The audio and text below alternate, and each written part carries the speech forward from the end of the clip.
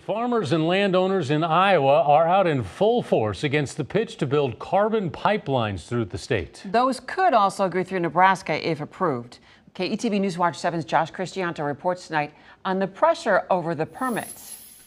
Landowners, farmers, and environmentalists united at the Iowa Utilities Board meeting Tuesday. If we lock arms and say not on our farms or our neighbors, you will support the overwhelming majority of Iowans and vote against this pipeline. Thank you.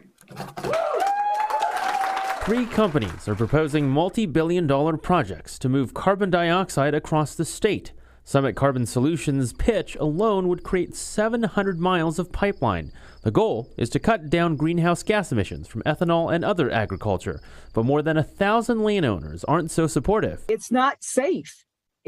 Nobody can guarantee that this won't explode. Sherry Webb farms in Shelby County. Her 40 acres are along one of the proposed carbon capture routes. She worries she'll lose her land to eminent domain unless she gives it up by choice. She also fears the pipelines will put the community's health and safety at risk. We're out in the middle of nowhere. Council Bluffs is a good 45 minutes away, so is Omaha.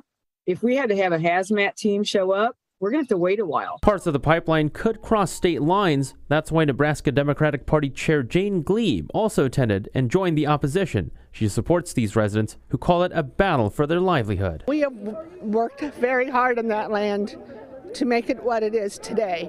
And in a matter of a few months, they can take my land. If this was the savior for ethanol, the farmers would be lined up behind it. They're not. Josh Cristianto, KETV News Watch 7.